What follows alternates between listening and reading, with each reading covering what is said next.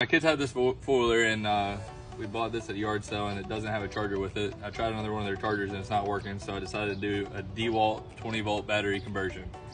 What you're gonna need is a butt splice, 2 butt splices, some strippers and crimpers, a torch for the heat shrink connectors, 20-volt 4 amp hour battery. You can use any of the Dewalt 20-volt batteries. I bought this thing on Amazon.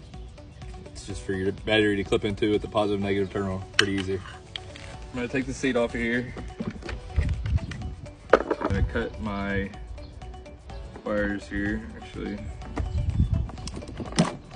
Pull that one off.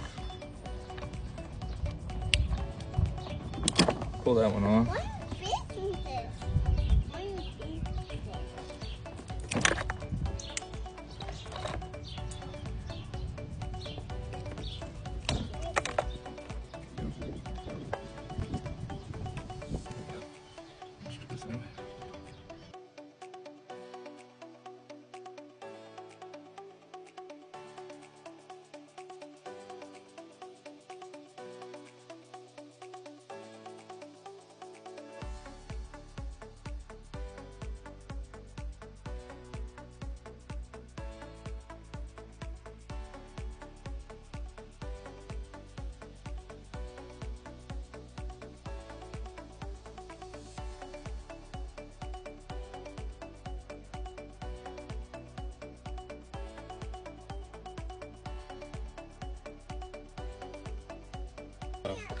Plug your battery in.